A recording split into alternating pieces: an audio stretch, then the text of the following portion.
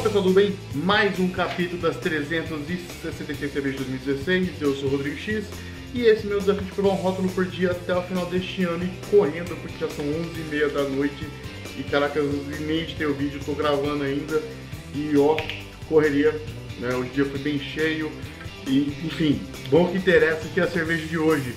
Eu tô aqui hoje com a Jan Kubis, da cervejaria Dum Cervejaria, lá de Curitiba, né? Essa cervejaria foi fundada em 2010, começou em 2010, né? Vai ter o link aqui do Untappd, vai ter o site deles, você tá no Untappd lá no perfil, tem lá cerveja, e aí vai ter o site da cervejaria lá. Vale a pena conhecer, o site dos caras é bem legal, informações muito boas assim, sobre tanto a cerveja quanto a história deles.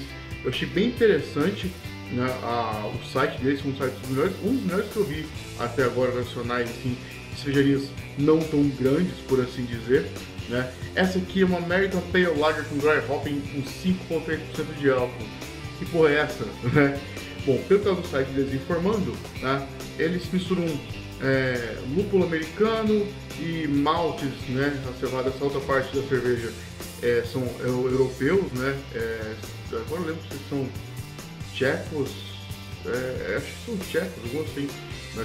Bom, enfim, sei que metade seja europeia, todos os ingredientes são europeus na essência, exceto o lúpulo americano, que segundo eles é mais refrescante, mais aromático, e o aromático eu vou concordar porque a cerveja tem um cheiro bem diferente. Eu abri a garrafa aqui, cara, e já senti o cheiro da cerveja, né? É bem legal assim, né? Aqui manda consumir um copo pint, mas putz, cara, eu coloquei na caldeira mesmo porque sim, cara, muito tarde pra trás, eu nem tenho copo pint em casa, eu sei, é feio, mas não tem.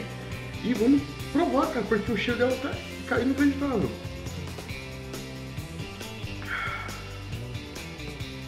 Pô, cara, bem diferente de muitas cervejas que eu provei. Eu achei uma mistura de sabor muito agradável.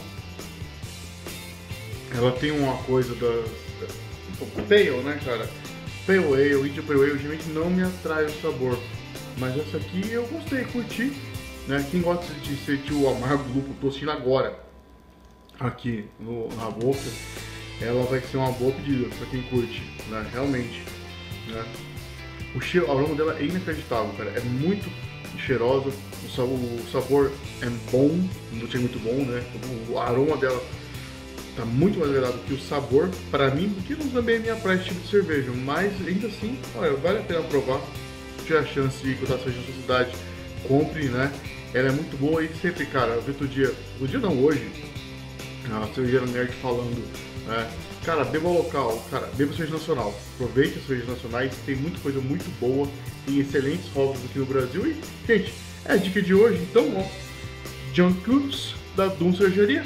Saúde, valeu, até mais, tchau!